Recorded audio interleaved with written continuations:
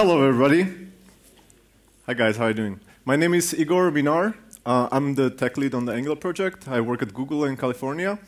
And I came to talk to you about Angular. We released Angular version 2 a couple of weeks ago. And I would like to tell you what it is and why it's awesome. But before we start, I'm curious, how many Angular developers do we have here? How many Angular 1 developers do we have here? Okay, about 1/3, I think. Anybody familiar with Angular 2 already? Wow, okay. Almost the same number. Cool. How about people who don't know anything about front-end? That's awesome, we have so many front-end developers here. Cool, I'm going to sell lots of licenses today. Well, Angular is an open source project, so it's really free. You can use it.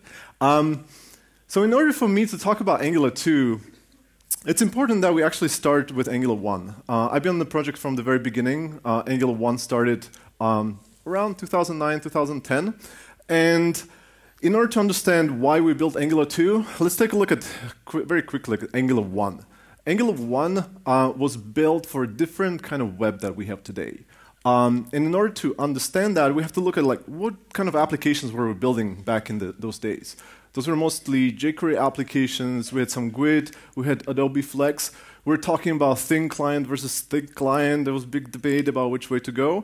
And Angular decided that really what we want to do is we want to change the way we look at the browser. And we want to make browser into something what it would have been had it been built for building client-side web applications. Because back in those days, the browser was really built for displaying static documents. And this is how most of the server-side rendered applications work. The server-side templating engine or the server-side framework would generate HTML, would send it to the browser would display it. User clicks on the button or on the link, it goes back to the server generates new HTML document, sends it to the browser.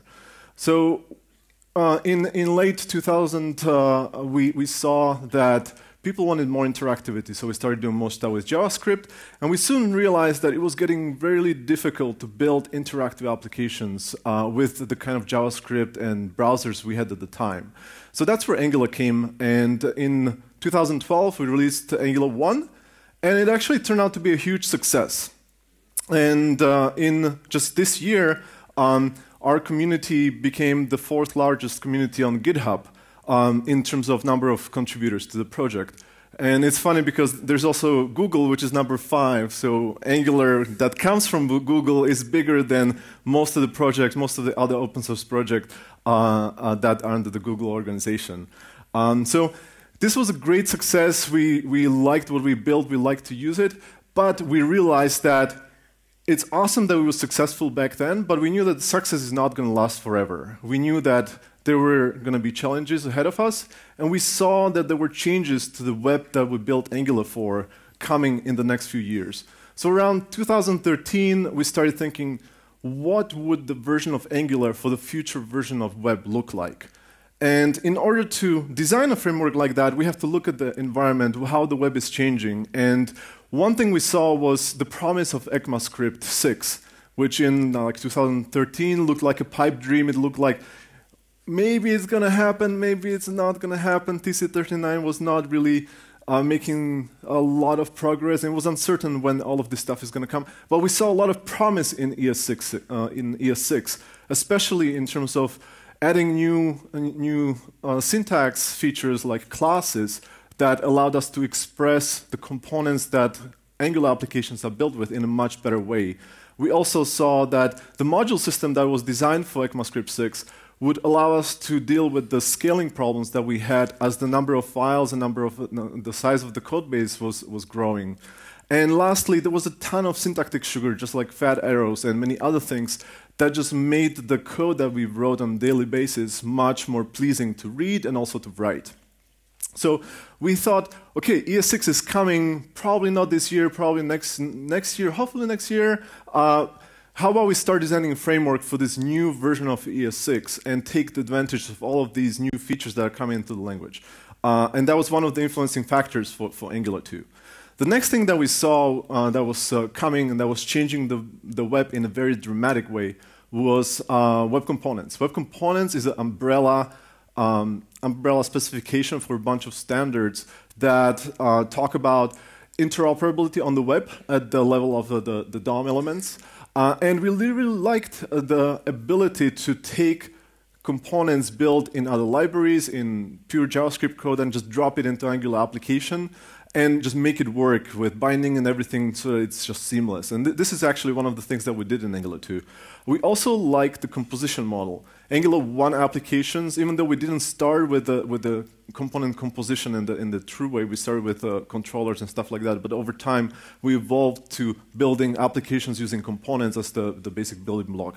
Web components reinforce this notion that using components as the basic composition model was the best way to build large applications. So this was one of the things that we kept in Angular and made it the primary way to build applications in Angular 2. Another thing that came with web components was the notion of encapsulation, whether it's an encapsulation of state within the component or encapsulation of styles in the component. And we built this into Angular 2. And there were other factors that were influencing where the framework needed to go in order to be useful in the future. There were things like user expectations have changed quite a bit. The applications that we built in 2012 that were considered to be state-of-art were totally not very user-friendly 4 years later. Users expected much more interactivity from applications. Users now expect applications to be really fast, to be smooth. And those were not the requirements we had in 2012 because nobody thought that we would be building such a complex applications. And with all these features, the application complexity and the size of the application was just growing. And to deal with that, we needed more tooling, but also we started needing to have larger teams to build these applications because in the past you just had one front-end developer developing a bunch of jQuery code, but now you have full teams where often we even see developers from the server side coming to the front-end side to build the UI for the APIs that they are exposing on the server. So we needed a solution that would scale not in terms of just the code base size, but also in terms of contributions from the growing team. And we took all of these changing requirements and all of these new things that were impacting how we build applications and build Angular 2. We released it about 6 or 7 weeks ago, so it's relatively fresh.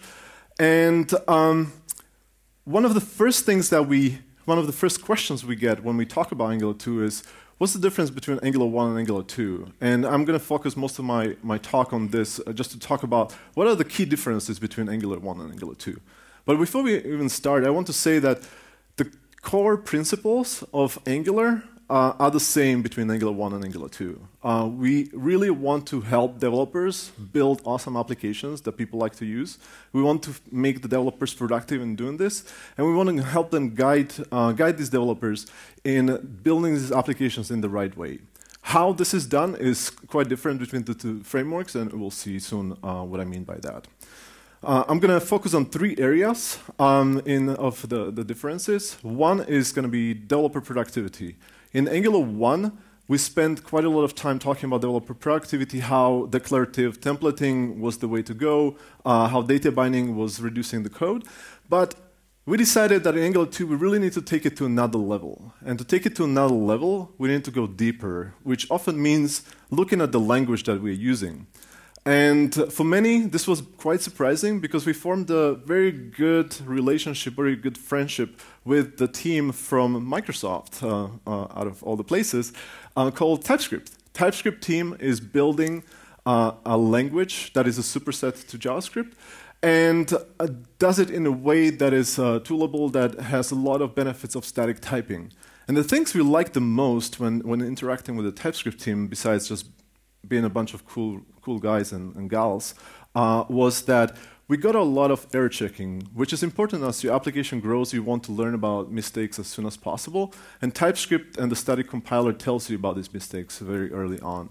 We also liked the IDE support. We liked the auto-completion, the help you get as you author your code, and also the refactoring support. As your application grows and you need to change your code, which is very frequent, it's great to do it in a safe way. And it's difficult to do this in JavaScript because everything's dynamic. It's hard to make safe refactorings. Once you have a type system overlaid over JavaScript, you can do refactorings in a safe way where it's guaranteed that the application still will work after the refactoring. And the last thing that was, I think, key when considering different alternatives to TypeScript was the JavaScript interoperability. TypeScript is really just a superset of JavaScript. It doesn't add any new language features that are available at the runtime. It only transpiles code that is not yet available in the browser, so it tracks the latest specification of ECMAScript. And for features that are not implemented in browsers, those are transpiled into code that runs in today's browsers. But it doesn't add anything new that isn't in ES6. The only thing that it adds on top of JavaScript is a type system. It overlays this, and this information is used only during compilation time, where it gives you all the error checking and the IDE support. But once the transpilation is finished, there are no types, and you just have JavaScript.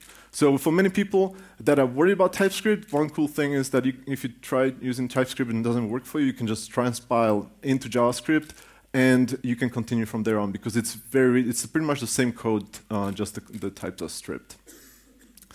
The next thing I want to talk about is that the TypeScript was so influential for us that we decided that we're going to model our IDE support based on how TypeScript does it. TypeScript has this concept of language services, which is a library that analyzes your project and works with your IDE that provides visual interface for all of the refactoring auto-completion.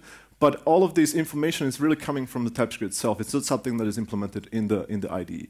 So we did the same thing with Angular language services, which are going to be released in a month or two, I think. And with this feature, we will have all of the error checking, all of the auto-completion, all of the refactoring that you have in imperative code also available in Angular declarative templates. As soon as we started working with ES6 and TypeScript, we realized that some people are intimidated by tools. They don't like setting up their build systems. They don't understand what is happening when you need to integrate all of these tools. And that's why we created a project called Angular CLI, which abstracts away all of this stuff. It allows you to bootstrap your application by scaffolding the project. It provides you with development server, with the build system setup, and so on and so on. In Angular 1, we talked a lot about testability, and to make testability easy, we provided two tools. We provided Karma for running unit tests and Protractor for running end-to-end tests. In Angular 2, we made these tools better, and we also added a third tool called Benchpress. Benchpress is a way we do performance testing. So if it's something that you want to track, if you want to track performance on a project, there is a tool called Benchpress that you can use for that. And last thing in this category of developer productivity is material design. In Angular 1, when we released the framework, we didn't have any set of components that you can use. And what we noticed was that when developers start to build applications, they really need some set of basic UI components to just get started, because creating new buttons and new menus every time is not great. So this is why in Angular 2, we started a project material design for Angular 2 as early as possible, so that we can release it much sooner than what we did for Angular 1. Currently, the material design has pretty good coverage of components, and we're expecting stable release in the near future. The next area that I'm going to talk about, and you're probably going to hear a lot about performance in Angular in the future, because this is where we spend literally maybe 2.5 years of our lives. And one thing that we soon realized is that performance is not a single number. It's not good or bad. There are many shades of that, but also there are different aspects of performance. And one thing we realized is that we need to focus on at least two of them. One is the bootstrap performance, which is influenced usually by the size of the application. So the smaller we can make the JavaScript payload, and the more code we can lazily load, the faster the application will start. And the next aspect is the runtime performance. How fast does the UI update once the application is running? How much garbage is collected and how much time is spent doing garbage collection? And many, many other aspects similar to this. When you look under the hood of Angular 2, one thing you realize is that it looks kind of similar to Angular 1. We have HTML templates, we have CSS, and we have JavaScript code or TypeScript code. And this is the input into Angular compiler. We had Angular compiler in Angular 1 as well. And one thing I want to point out is that this compiler is very, very different from the one in Angular 1. In Angular 1, the compiler would look at the application, would start run it, would run this application, create some temporary data structures, and would interpret these data structures. So one parallel I can make is Angular 1 was sort of like interpreted language. And that also caused some performance issues that we saw. In Angular 2, we took a very different approach. We do static analysis on your application, so we actually analyze the templates, we analyze the composition of your application, how the components are nested, we understand your model pretty well, and what we do is we generate optimized JavaScript. This is very, very different from Angular 1. And what this means is that once the compiler is done, what we are left with is the code, the imperative code you wrote, your JavaScript, TypeScript code, and the code that Angular generated specifically for your application, considering all of the bindings you have in your application, all of the components and how these components are nested. This code is heavily optimized so that it runs really fast in the browser. And there are many other benefits that I'll talk about in a bit.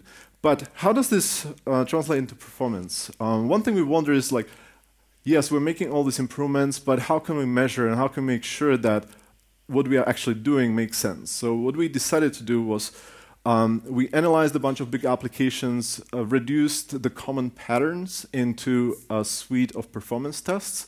One of them is the benchmark, which is one that we heavily rely on, which tests the composition, especially in large applications. If you have lots of components nested, what's the performance of creating these views, destroying these views? And we implemented this benchmark by hand using the most efficient method we could come up with. This is not the code that you would typically write in the application because it's very verbose and it's very difficult to maintain. If you ever use this kind of technique to write code, you would do it in one or two very hot places in the application. But this is how we implemented the baseline. And then we looked, what does Angular 1 implementation of this benchmark look like? How does it perform? And then we compared that to Angular 2. So right away we saw that there was major reduction in the overhead that the framework was adding. Right now we are at 1.5x of the baseline, and our goal is to reduce this down to 1.0 so that we are as good as the optimized code. And again, this is code that is generated by the compiler, and it's generated at a scale that is not possible to do by hand. We do it for the whole application. So this is really good result. If you notice, this compilation, just like in Angular 1, runs in the browser. This kind of setup we call the JIT mode, where the compilation happens in the browser just in time as we are bootstrapping the application. This is slightly different from what JIT means in the Java world, so please bear with me. But one thing we realized, yes, we can statically analyze the whole application. Wouldn't it be great if we could actually not do this work in the browser? Because when the browser is starting, that means the user wants to interact with the application. And for us to analyze the application, generate the code, we're just delaying what the user wants to do. So instead, we implemented ahead of time compilation, which is the same. We use the same compiler. We just run it as a build step, where we analyze the application. And we generate code that is then sent to the browser. So when the application starts, all it's doing is just running this code that was already pre-generated as a build step. And this results in many key benefits. We call this mode ahead of time mode. And when it comes to the benefits, we get major reduction in payload size, because what this means is that we don't need to ship the compiler anymore. The compiler is something that is used only during the build. And in Angular 2, compiler actually makes up most of the framework. I don't know the exact number, but I would estimate it's like 70 to 80% of the whole payload is just the framework, is just the compiler. The other benefit is that we significantly reduced the bootstrap time, the first time to render, because we don't need to do the analysis, we don't need to do the compilation, and all the application is doing is as soon as it starts rendering the UI. We also get the benefit of error checking. Because we are statically analyzing the application, we can catch errors early on. So if you create an incorrect binding, if you bind to an expression or a property that is not valid, we can tell you during the compilation time. You don't need to run the application and figure this out in production. And last thing I want to point out is that we get increased security, and the Google security team is just ecstatic about this, because by not having the compiler in production, we are reducing the attack surface of Angular applications, because once the code is generated, the set of functionality that the application can do is limited to the code that we generated. There is nothing new that the application can do, which is not the case if the compiler is in production and if the attacker manages to trick the compiler into compiling some malicious templates or malicious components, then Angular applications can get into trouble. So security team really likes this feature. When we look at the performance comparison in this deep tree benchmark, we see significant reduction in the load time, but also significant reduction of the payload size. Once we have the AOT mode on, we can create deep tree or hello world style applications, very simple applications that are 49K in this case. In case of hello world and super advanced optimizations, we can get down to 30. But we are hoping to do better in the future. But this was a very small use case that doesn't really show the true power of AOT. When we started to talk to a team that built Lucid charts, which is implemented in Angular 2, we were blown away by the results that they got with AOT. They did a case study where they compared the JIT mode and the AOT mode. And in this case, Lucid Charts, it's a very rich application for building graphs and diagrams. The difference for their applications was just huge. And they're using the ahead of time mode right now, and they saw major increase in user satisfaction increase. There are other things that we're doing to make the bootstrap time faster. We're reducing the code. Using the tree shaking methods, we are making sure that any kind of dead code that is not used is not shipped to the browser. But we are also doing something called lazy loading. If you ever build very advanced or more advanced Java applications, you probably had to deal with class loaders, which allow you to load Java code on the fly lazily, which can bootstrap, which can help you improve the performance of your application. This is not something you typically want to do. It gets messy. It can be pretty tricky. So what we did in Angular, we did this kind of lazy loading for JavaScript, and we built it into the framework so that when you're building an application, you don't have to think much about how to set it up. We recommend that you split your application into small pieces based on routes. Routes are like the screens of your application. And the whole framework and the tooling is set up so that you get this benefits of lazy loading very, very easily. And yes, I won't shut up about performance because performance is so important to us. Many people ask us, for example, like, do we have virtual DOM? No, we don't have virtual DOM. We actually looked at virtual DOM that was made popular by React and realized that that's not the path we want to go because we saw several performance issues in that area.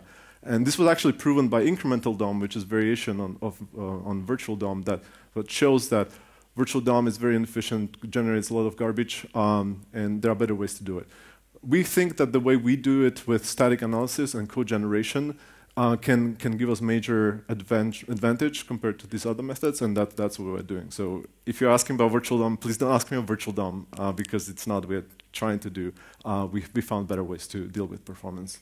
But there are other things that we're doing. We're doing web workers. Angular is probably one of the first mainstream frameworks that adds direct support for web workers. What this means is that we get concurrency for application. Typically, web applications, the client-side ones, are single-threaded. So if you do more work on your main thread than what you should, you're blocking the UI rendering and the application gets choppy. With web workers, you can avoid this. And it gets pretty tricky to use web workers without any kind of support by the framework. So we made it very easy for you to use web workers. We are also using service workers, or we support service workers for you to do better caching management and build offline applications. We are constantly improving the code we generate so that it's faster using different optimization techniques. And we are reducing the payload size. Our goal is to get to 10K for Hello World, which if we do get, then we're going to get a cake. That's what I was told. So we're working for a cake. Many of these things are still experimental or in development. If you're curious, come to talk to me, and I can tell you, which scenarios these technologies are useful for. But we're working on stabilizing these and start releasing them as stable in the future. And the last area, so we talked about the developer productivity, we talked about performance. The last area where Angular 2 is significantly different from Angular 1 is the area of reach of the application or the reach of the skills that you can apply once you learn Angular.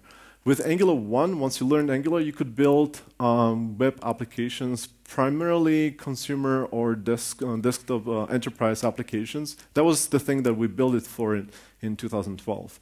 Over the years, people started using Angular 1 with mobile applications. Ionic did an awesome job of adjusting Angular 1 to be suitable for mobile applications. But with Angular 2, we thought, we are building this framework for the next 5, 10 years. We should really think about all of the scenarios where people want to use Angular.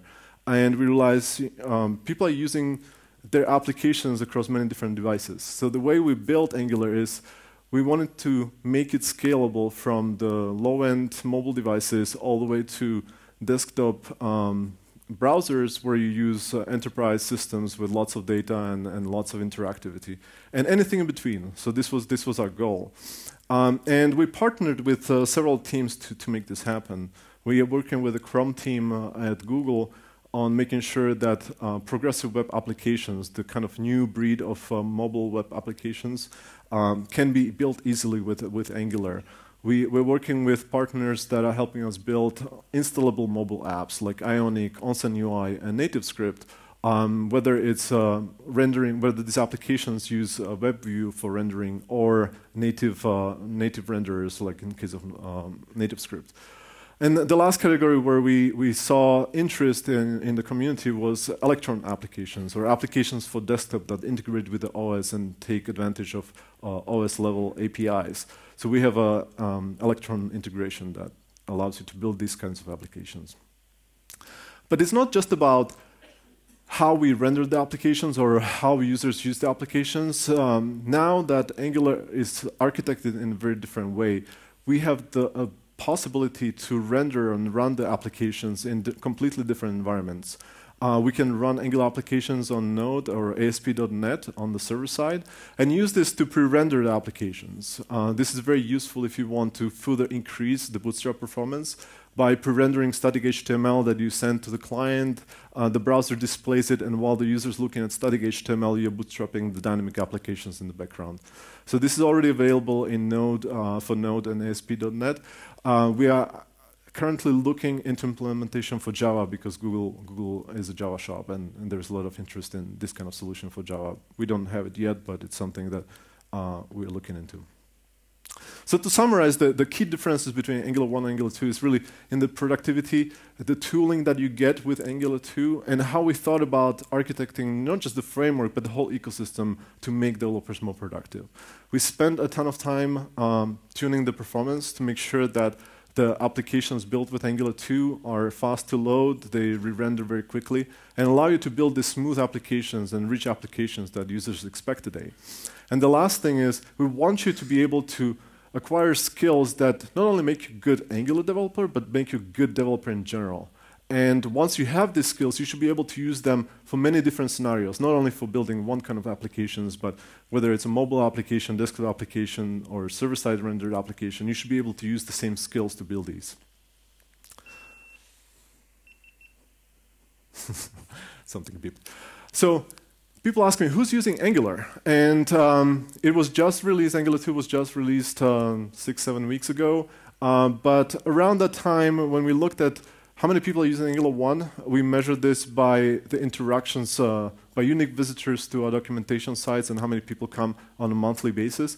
And we estimate that there is about 1.2 million developers that build Angular applications that come to our websites and learn about Angular. And what was surprising to us that already in October, we had 623,000 developers looking at Angular 2, learning it, actively using it. And this is not just a spike because of the launch. This is something that we saw as a trend, increasing trend during the beta phase and the RC phase of building the framework. So we had high hopes that people would accept Angular 2 and adopt it, but this totally blew our expectations away, and we are very grateful for the community to have this kind of interest in Angular 2. One thing that Angular 1 didn't have when we launched that Angular 2 does have is an ecosystem around it. When we launched Angular 1, there was a small community of crazy developers working with us on GitHub and building their applications.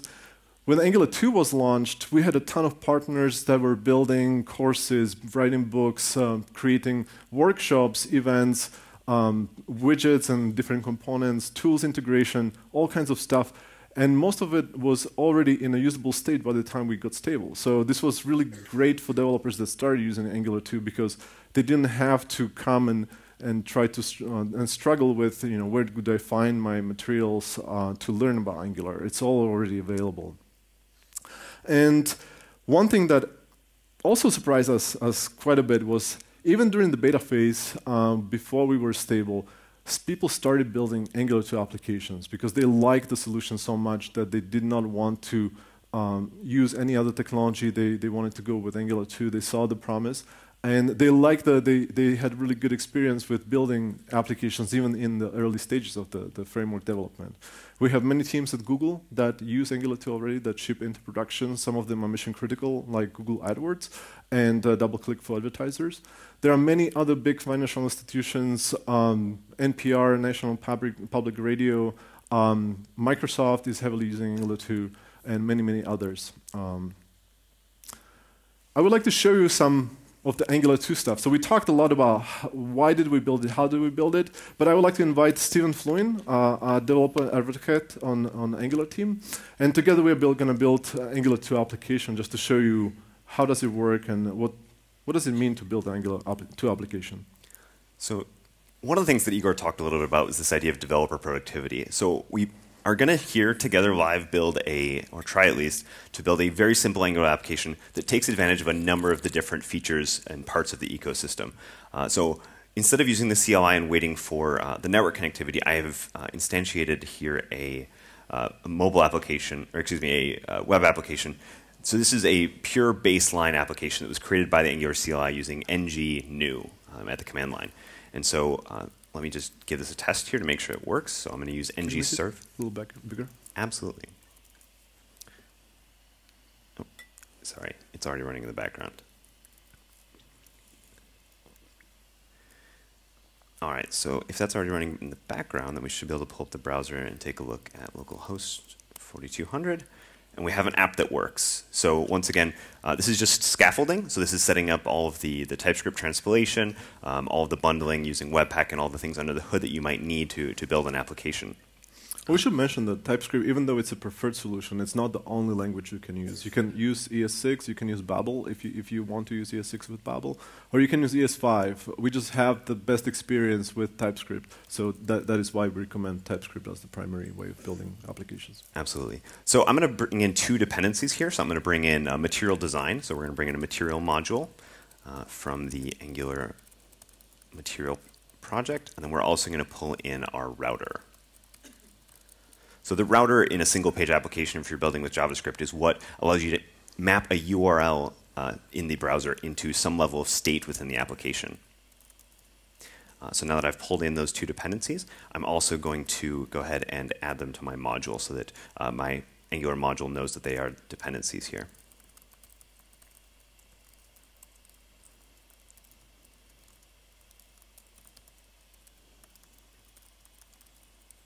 And right now I'm just going to pass in an empty array of routes, so we won't use the router yet.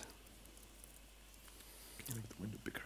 Window bigger. Window bigger. Definitely can do that. Awesome.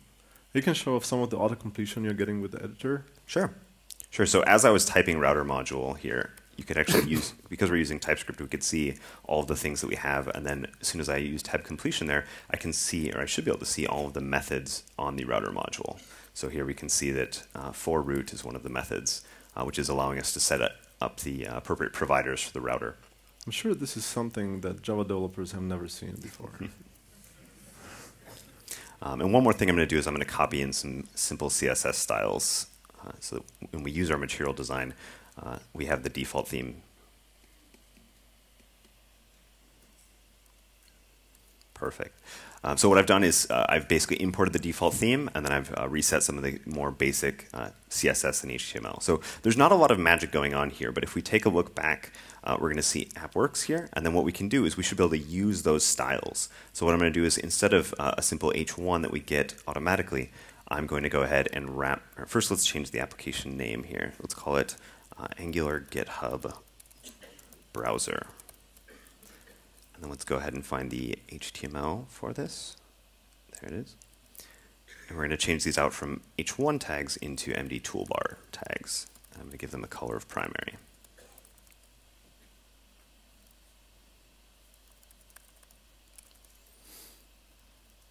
All right. So what we're going to be doing next is we're going to be actually connecting this to a live data backend. So I hope that the internet actually continues to work. So as you can see here, it's all material design looking now.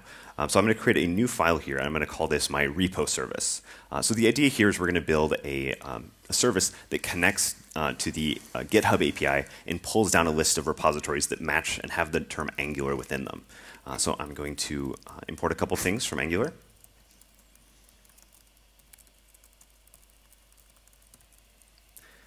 Typo Yep. injectable? It's the problem with typing in front of 900 people. Guaranteed to make some typos. All right, we're going to use completion there. And so I'm making it injectable so that Angular's dependency injection knows how to find it. And then I'm going to export the class.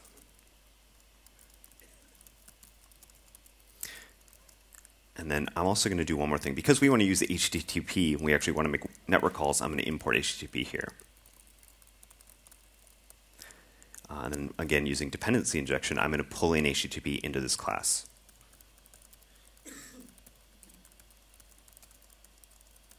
And so we're using that TypeScript type annotation to understand, hey, I'm creating a variable called HTTP here of type HTTP, and then Angular is actually using that type to look up, hey, what provider am I looking for here?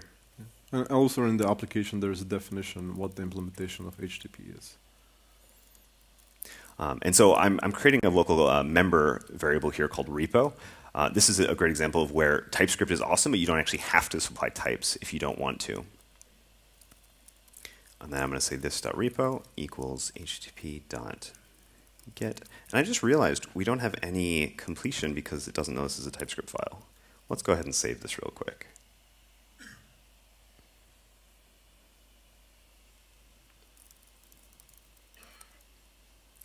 That's a little bit better.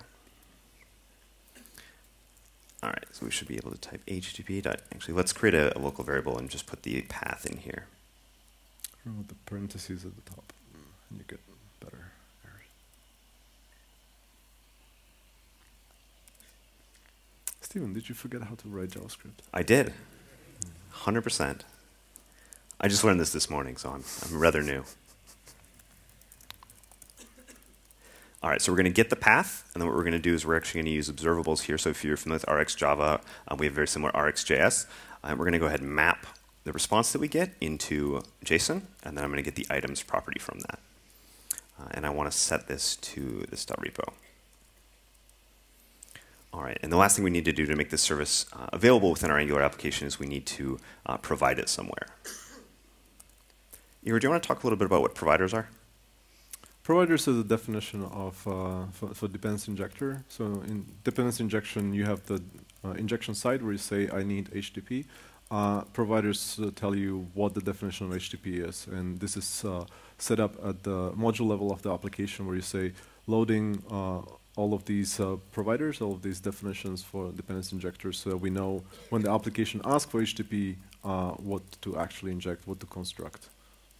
Perfect. All right, so I'm back in the app module, and what I'm going to do is I'm going to actually configure the router now with a couple different routes. So the default route, which is just an empty brackets, I'm going to point at a new component that we're about to create called list component, and then we're also going to create a path that uses a variable, so it's parameterized, and we'll call the parameter ID. If I could hit a single quote. You can do it.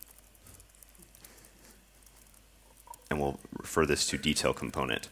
And you'll notice that neither of these components actually exist yet, so we're seeing an error.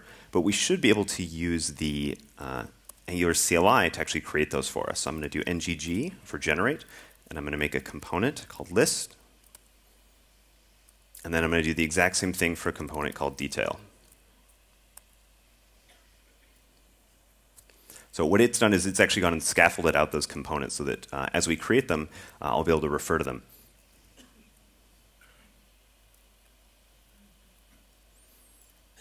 To import them? Yep.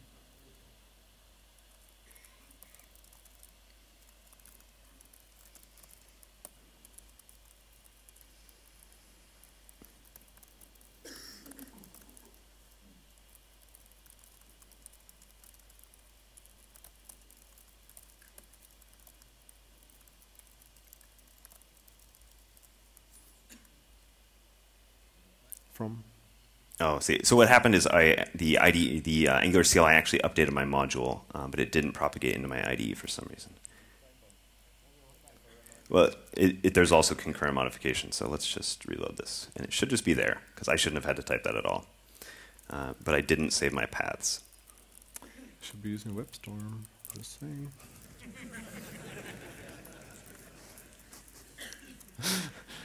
Actually, the WebStorm has really good support for TypeScript, and on our team, we see people use both Visual Studio Code and WebStorm. Both of them are excellent, but they have different strengths and weaknesses. So depending on your preference, we see people use either of the two. All right, so I've finally gotten those routes in there, and I've actually saved the file, and this should be ID. And then what we're going to do is we've added a router outlet, which is where we're actually going to render those routes that are loaded. So if we look back in our browser, list works. So this is the default that we're getting from that list component that is now being loaded via that URL parameter via the router. So let's go ahead and jump into our list component. And now we want to render out that list of GitHub repositories that we're seeing here. So I'm going to add a dependency on our repo service.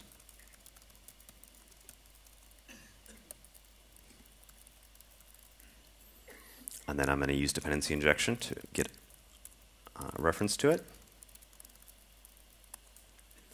And then I'm going to, once again, expose that as a local member variable.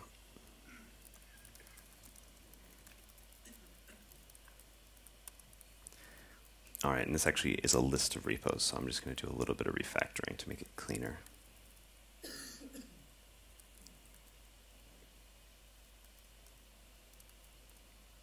Perfect. All right, so now we should have a list now that's available to our template. So I'm going to jump into our template, and I'm going to actually render out that list.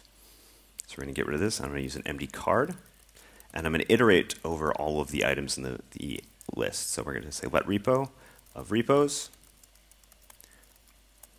and then maybe we'll just, to start, render out the repo name.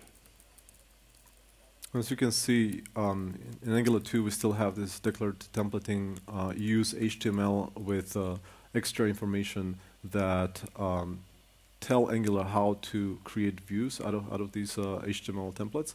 The HTML is still standard HTML. It validates using all the validators that properly implement the spec. And the thing that we like about this kind of way of building applications that it's more inclusive because you can have mixed teams where you have designers and developers working on the same code base. And unlike with other solutions, designers really much more prefer working with HTML in the Angular way than when the HTML or CSS is inlined in JavaScript or TypeScript. All right, so I've just done two things. I've made each of these cards a link. So if you click on one, the URL should change, and we should end up at the detail route. And then I've also made the toolbar a link here. So I think the only remaining thing here is that we need to render the detail view. So in order to do that, what we're going to do is we're going to get that parameter from our detail, which actually comes through as an observable. And what's nice about that is if you change the parameters on a route, we're not actually recreating the screen that you're viewing at that time. We're actually just allowing you as a developer to decide what do I want to do with this new information.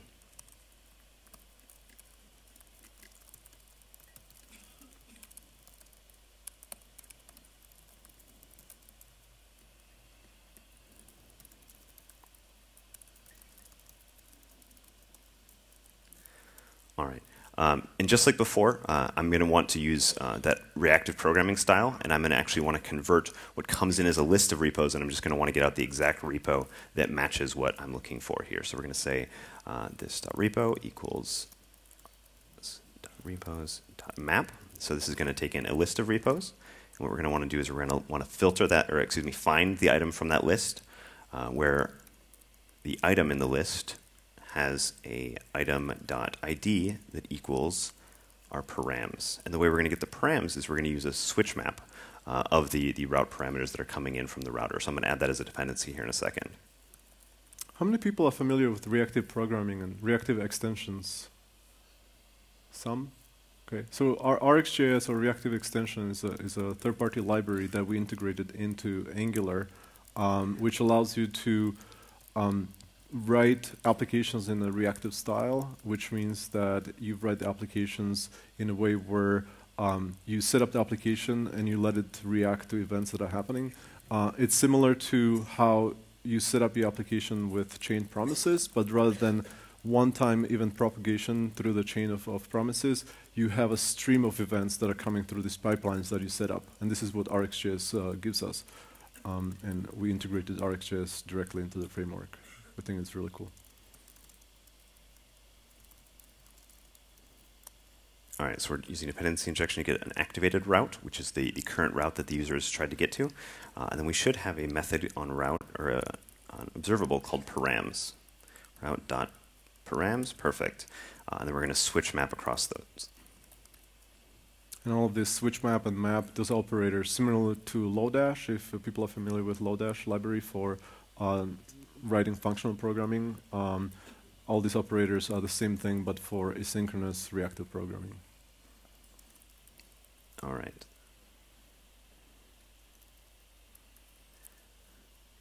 And we failed to import switch maps somewhere.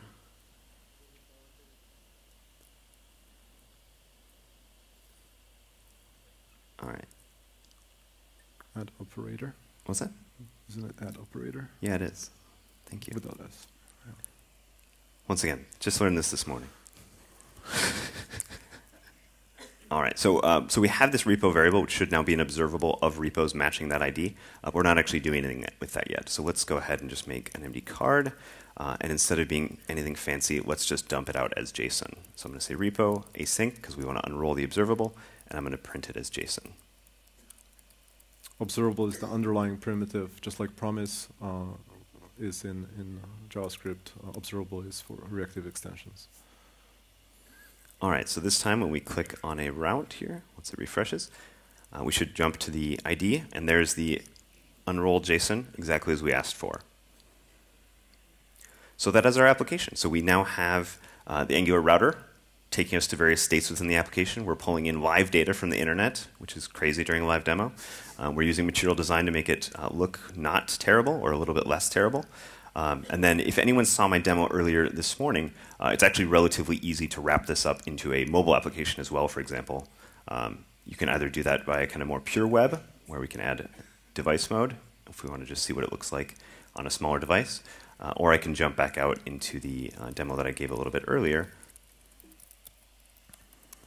And as long as the www folder is pointed at the right place, and I have compiled my code, which I need to do.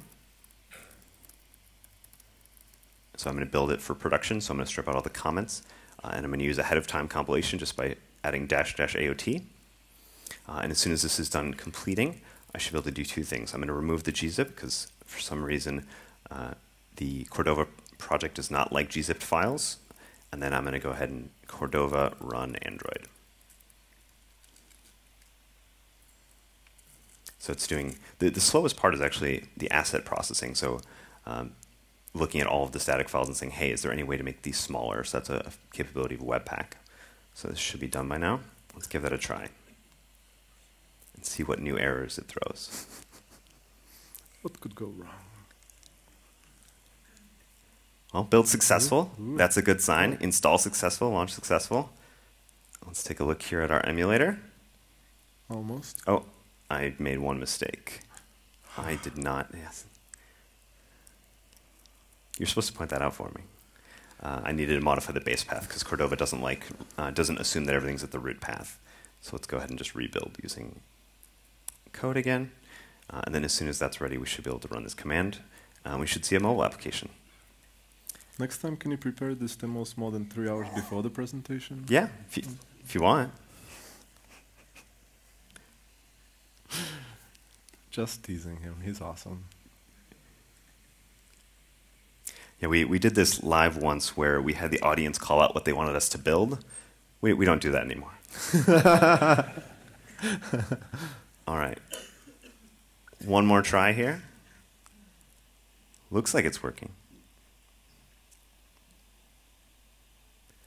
There's our Angular GitHub browser. Oh, look at that. Nice. Cool. Can we go back to slides? Yep.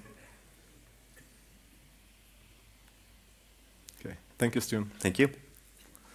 So that was our demo. I'm sure you have lots of questions, and you can't wait to start building Angular 2 applications. So if you want to learn more, I suggest that you head over to Angular.io. We built a site with lots of tutorials, documentation. You can learn a lot about Angular there. You can also find resources to other courses. One question that I want to address before we leave is, what about my Angular 1 applications? Many people here probably are maintaining and building Angular 1 applications. We have thousands of those at Google. We don't plan to upgrade all of them to Angular 2, but there are many that are being upgraded to Angular 2.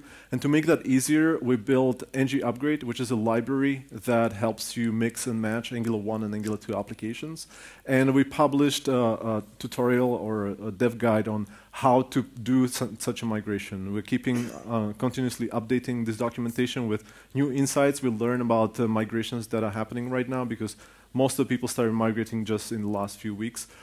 So as we learn more about things that work, that don't, we will be updating this documentation. You can learn more about that there. With that, I want to thank you very much. Thanks for having us here, and I hope you'll have fun building Angular 2 applications. Thank you very much.